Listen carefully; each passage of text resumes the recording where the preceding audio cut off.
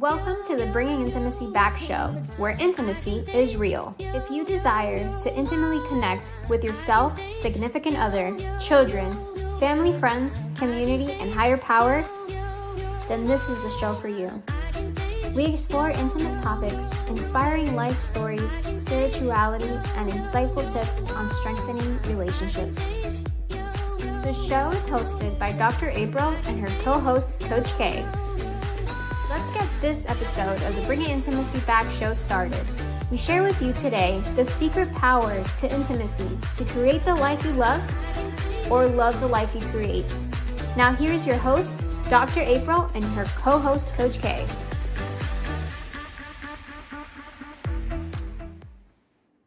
Welcome to the Bringing Intimacy Back show, where intimacy is real. How are you doing, Coach K?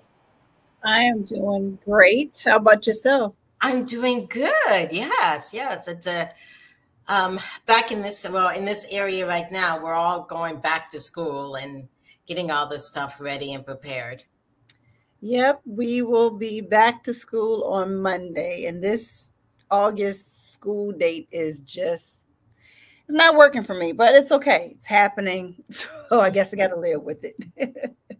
Yes. The summers just went by so fast, and then with so much heat, yes, it's amazing that school has already getting started, but it's a good thing, and yeah. I'm really excited about today's topic because it's kind of like it's back to the basics.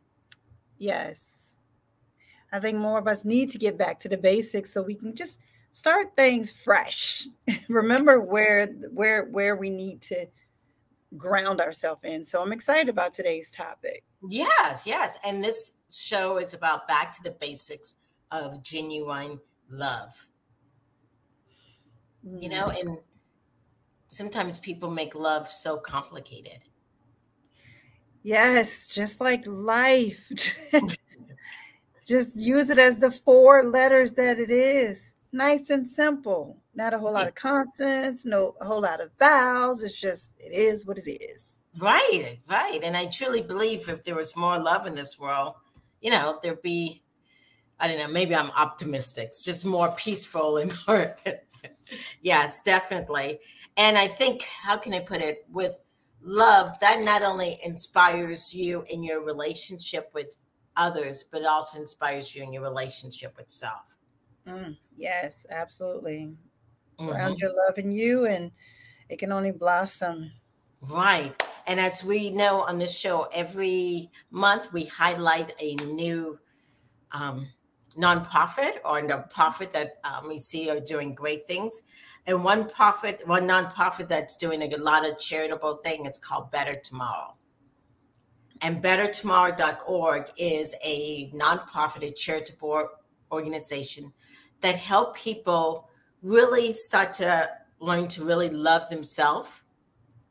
How it helps people to overcome adversity, and tragedies, and create more prosperity in their life for themselves and their next generation. And it's bettertomorrows.org. Yeah, the name alone says it all. Yes, definitely, because sometimes it's sad when people don't think that they have a better tomorrow. They get, a sense of hopelessness, which is the opposite of love. Yeah. So I'm so excited that we have someone that's going to come and talk to us about going back to the basics. Yeah. Even though it may be scary to go back there, because when you go back to the basics, you do have to face some things that you just kind of ignored when you try to overcomplicate it, but it's important. So I'm excited to hear from our guest today. Yes. So when we come back, we're going to introduce you to a wonderful gentleman who is going to teach us about love and going back to the basics. We'll be back in a moment.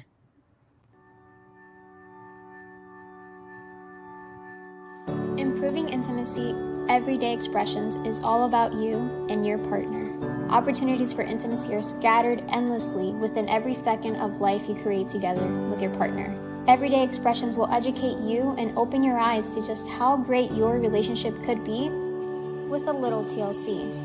Improving intimacy everyday expressions provides a true baseline for the strength in your relationship you've been looking for. Available in Kindle, Audible, and paperback. Welcome back to the Bringing Intimacy show, where intimacy is real. I'd like to welcome Paul Zolman and his role of love. Yes, welcome, Paul. Thank you. Thank you, Dr. April. Thank you, Coach K. Pleasure to be here. Yes. So a little bit about Paul is going to come and talk to us about love. And I guess since in his childhood, he had basically the opposite of that. He had a mission in life, hey, that I want to do and help others learn what about love. And so, yes, he has this whole thing called Role of Love, which I'm so excited. What we ask all our guests when we first get started on the show is intimacy, because our show is about intimacy. How do you define intimacy, and how does that impact love? I think intimacy is just those feelings of kindness and care, and it almost cooperates with love. It's almost a byproduct of love. Just that kindness and that you express one to another just would lead to intimacy, which would be more a deeper sense of togetherness, a deeper sense of oneness. Yeah, I like that, how you tie those things together. Yes. Yeah. What made you make that switch from, many times people get stuck in the trauma of their past, and you have moved past that and even tried to help others. What made that transition for you? I think that understanding kind of where I was really helped me make the transition. And I think that a lot of people in a lot of things don't understand where they are, where they might be on a spectrum. And I like to illustrate a spectrum. The other day I was out walking in my neighborhood and I found a stick. The stick didn't have any bark on it, just like this. And this is the stick. And on this one side, it's really, really nice, just nice and smooth. But on the other side of the stick, you got some pointed areas and some places where there could have been some other sticks pointed out of there. I call this the naughty side of the stick. So it's a nice and naughty stick. I'm sure Santa Claus has a stick just like that. If it's not a list, it might be a stick. So when you discover, Dr. April and Coach K, when you discover where you're at on the stick, that's when you've got a decision. There's three things you could do: stay where you're at, go to the naughty side, or go to the nice side. And I think that has to do with a lot of things. You could do it with vocabulary. You could do it with a lot of different situations. So for me, it was anger. On the angry or on the naughty side of the stick is a kind of a culture of anger. That culture includes the humor. It includes vocabulary. It includes the words, all the things that you say, the nuances, your mannerisms. It includes all that. It's a culture all by itself. To break out of that culture is really, really hard unless you learn different patterns, or in my case, learn the love languages. And so the opportunity I found to learn about the love languages goes back about 15 years when I was trying to, I've had a couple of failed marriages, and I was lonely. My sister introduced me to her neighbor, and we got to know one another. It was time to take this neighbor up to my brother for big brother approval. I'm number 10 of 11 children, so you always have to have big brother approval. So my parents liked intimacy. I mean, you find something that you like, you just keep doing it, I guess. That's why they had 11 children. Yes. So we go in, right when we go in my brother's house, my sister-in-law pulls this woman aside and says, the only emotion that the Zolman family learned growing up was anger. At first I said, and denied it. Then it made me mad. Okay. And I thought, wow. If there's any opportunity, now's the time. Now's the time to change that perception for the whole Zolman family.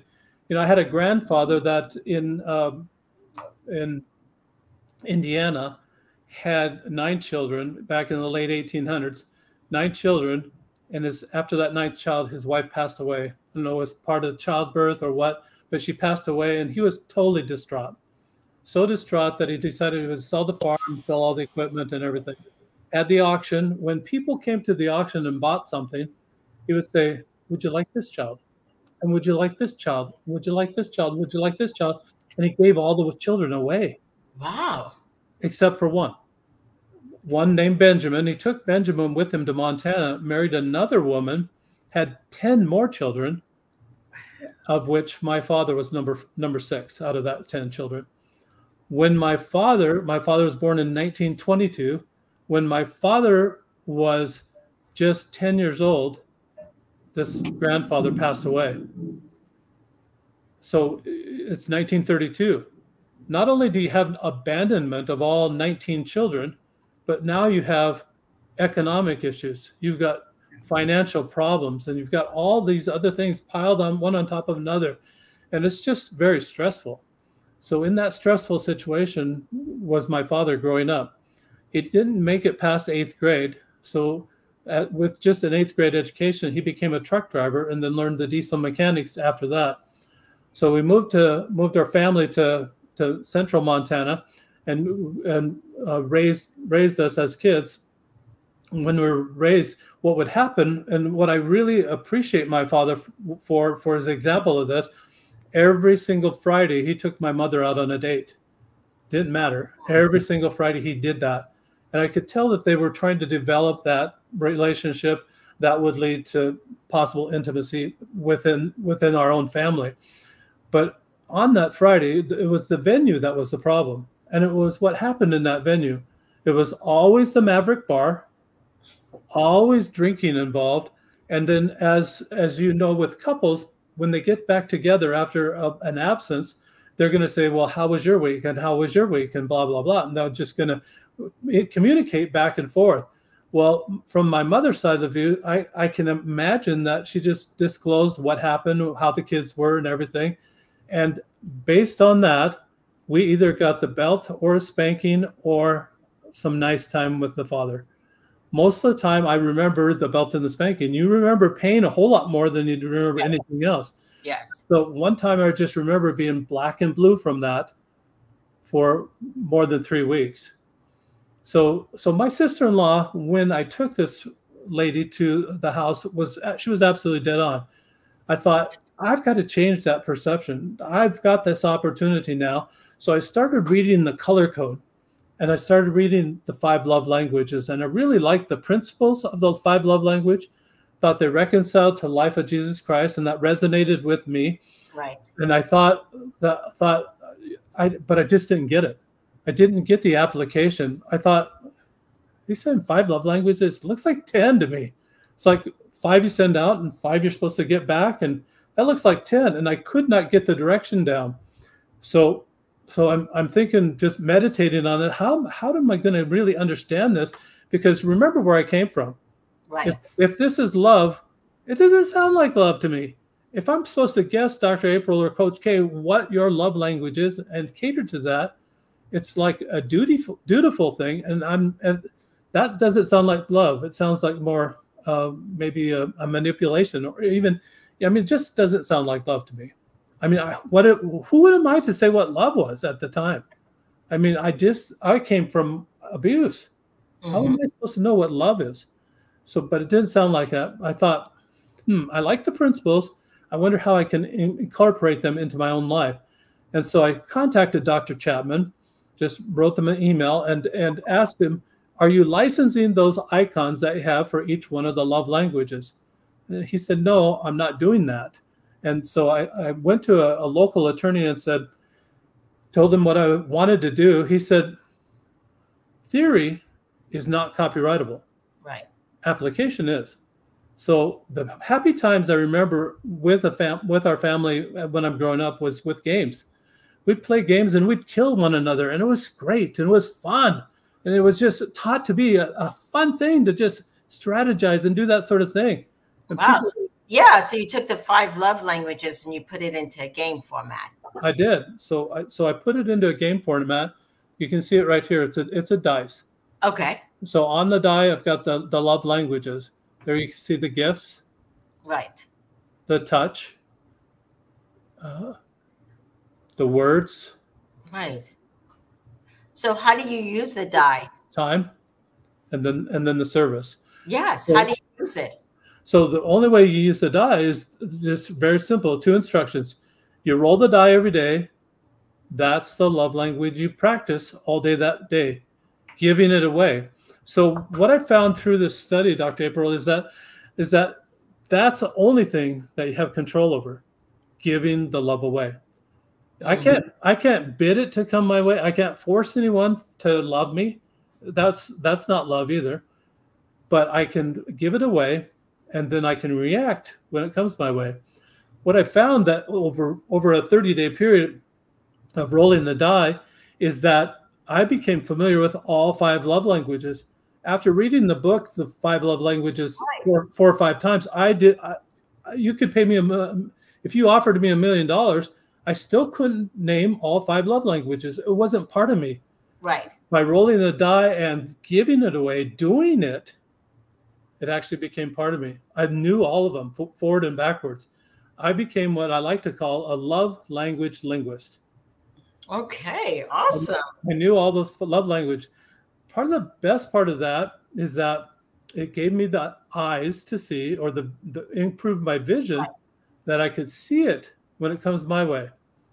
Right. Yeah, and I was just thinking, and you're putting that intention. Absolutely. So Dr. Chapman would have you love your significant other. And I think that unintentionally, that creates this little pity party that says, well, I told you how to love me. How come you're not doing it? And you can get down to that pity party. This is totally different. That you're just intentionally giving it away without any expectation of it coming back, but trusting that it's a boomerang. It's going to come back after many days. Just contrast that, like on the naughty and nice stick, contrast that with anger. You send out anger, you're getting an immediate return on your investment. You're going to make somebody's day miserable, and then they're going to go around and make somebody else's day miserable, and you just sent that out. With love, it could happen the opposite way. Right. So Carl, when you roll the dice and you get, let's say you get words of affirmation. Yes. Do you roll it for each person in your family, or you just focus on your wife? But I know with the 5 love languages, it's also with children in your family.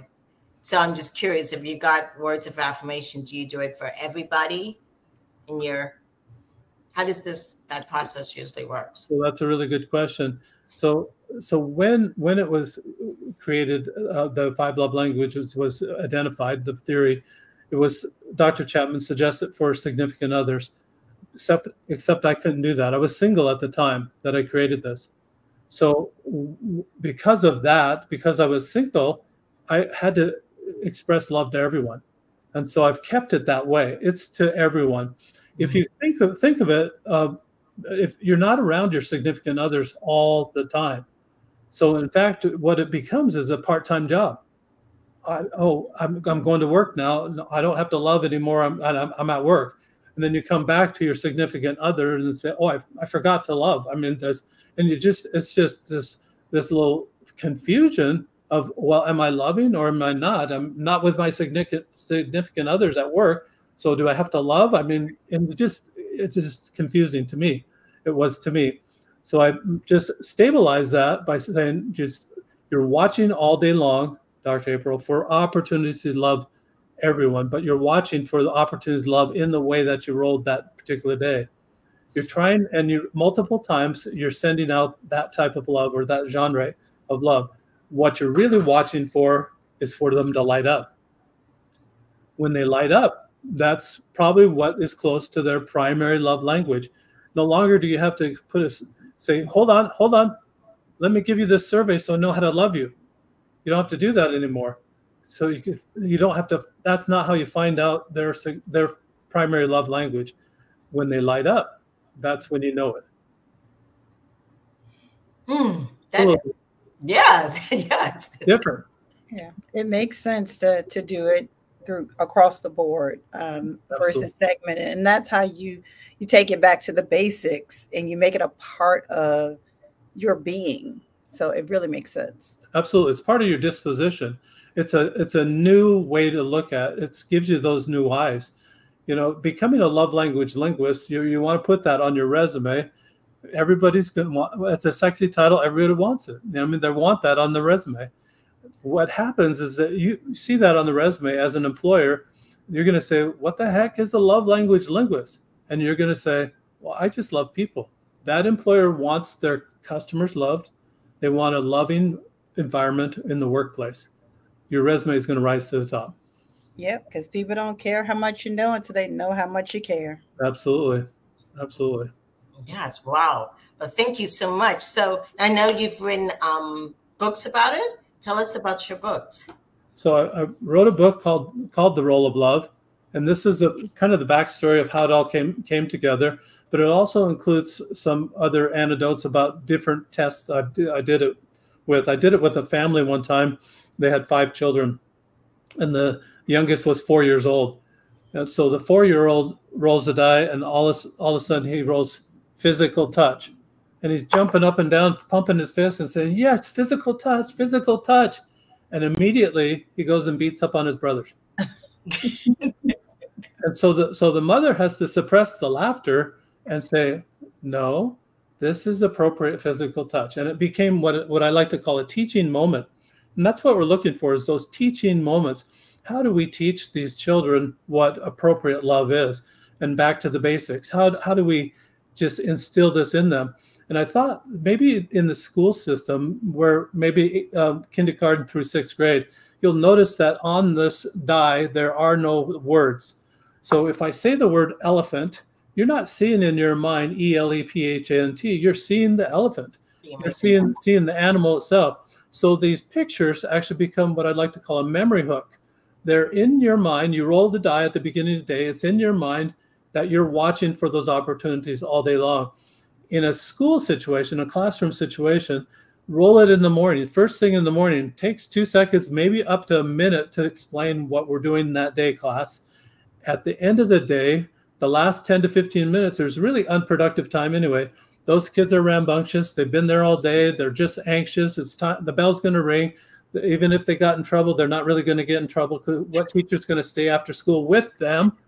You know, it's just not going to happen. So let's turn that into productive time and have them recorded in a journal. So I have a companion book that's a journal that shows what you rolled that day, opportunities you saw to love in that way that day, then what you did about those opportunities.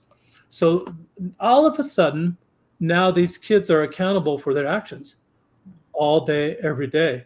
And they have to write about it at the end of the day. That's the good part. The second good part is that who wouldn't have loved to have a journal of love from your 1st grade class, from your second grade class, or your 3rd grade class? I mean, this is just a tool for those teachers to tamp down the misbehaving. It's not their responsibility to control all the misbehaving. Now it's the child's responsibility. Mm-hmm. I've got in my city, I've got a couple of sponsors that one is Yogurtland, a Yogurtland franchisee has said that if they record a journal entry for 25 days in a month, which is almost every day, if they do that, they'll get 10 ounces of free yogurt. Oh, that is wonderful and inspiring, definitely.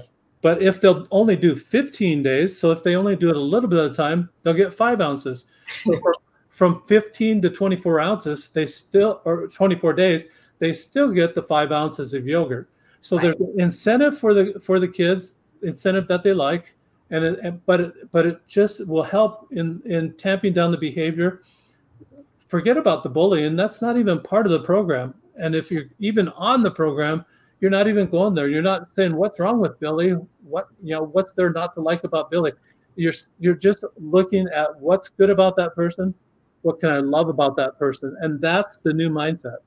Wow. Thank you so much, Paul, for, your product, and of course the journal and the book that, goes with it. It's not only for couples, but you're also expanding it outside of, the household, which in really we're all connected. Absolutely. Yes, yes. And making, cultural and, city-wide changes, which is amazing. Yeah, thank you so much. So if people are wanting to get in touch with you, how do they go about doing that? So they can buy the journal, the book, and the die on my website. It's called rolloflove.com, and it's ROLE. So ROLE changes you within, even though you ROLL, the die outside of you, it changes you within. So a little play on words there. If they are just listening to the podcast and they like listening to books on tape or audibles, they can find the Audible, but they'll need to go to Amazon.com. Now, you don't want to type in Roll of Love because you're going to get love this, love that, love a million things, and you're not going to find Roll of Love on that. So just type in my name and it'll bring it right up. And it's the Roll of Love Audible is available on Amazon. All right. Thank you so much for being a guest on the show. We really do appreciate it. And thank you for all that you do. Thank you, Dr. April. Thank you, Coach K. It's been a pleasure. Thank you. This has been the Bringing Intimacy Back. We're going to take a short commercial and we'll be right back. Vacation Counseling wants to invite you to the Christian Couples Retreat in 2024 in beautiful Bradenton, Florida. Dr. April, intimacy and sex therapist and author of Improving Intimacy, and Dr. Jason from the hit TV series on TLC, 90 Day Fiancé, The Last Resort, will be helping us to love each other the way God intended us to love.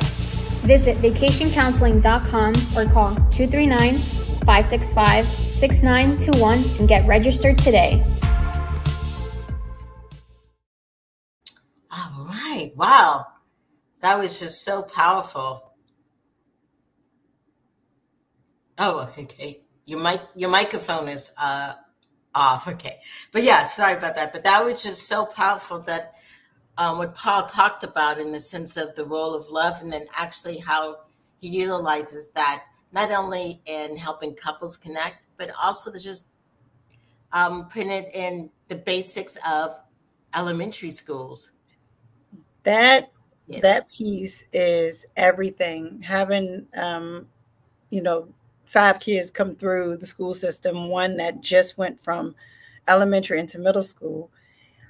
I know, and even if you don't have children, if you've ever been around a child in a school system or you've been to school yourself, you know the significance of having this human piece added to the classroom, how it can change many things around us. Because just like Whitney Houston sung, I believe the children are our future. They are. They grow up to be either amazing adults or non-productive adults. So to be able to get them in their most sponge state. I was just thinking that sponge, yes. Is everything, because that's all children want, is to receive and give love. They are the basics. Yes, and like you said, that sponge, they can soak up so much more about what love really is at the basic level than sometimes, adults who are struggling in a marriage. And so if you learn about it so young in life and you learn to give. Yeah, absolutely. And then you create your boundaries and then you're able to balance that moving forward. So this is a great conversation. Yes, definitely. So what's coming up? We have many other great conversations that'll be coming up. So on August the 24th, we have How Food Fuels Intimacy. That will be with Dr. April and myself. On August the 31st, we have Overcoming Sexual Pain with Mary Grimberg. On September the 7th, we have Dating Theory, Let It Be. And that's going to be with Dr. April and a special co-host. And then on September the 14th, we have Nerves of Steel with Linda Steele. We have on September 21st, Why Men Marry the Next Girl. And that's going to be with Dr. April and myself. So we have some amazing shows that are coming up. So excited about it. Yes, yes, definitely. And I look forward to that.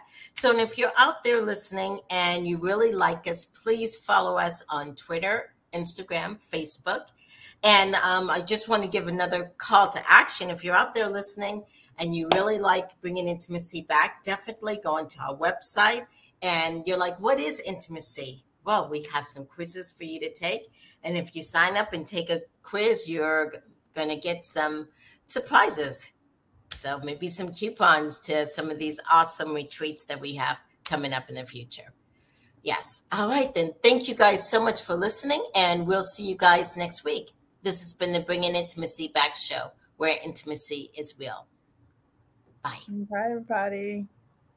Thank you for listening to today's episode of Bringing Intimacy Back, where intimacy is real. You can also find us at bringingintimacyback.com, LinkedIn, Facebook, Instagram, Twitter, and YouTube. Dr. April Brown's 7th book series, Improving Intimacy, is now on Amazon. We'll see you next Thursday at 3:30 p.m. Don't forget to follow, share, and subscribe.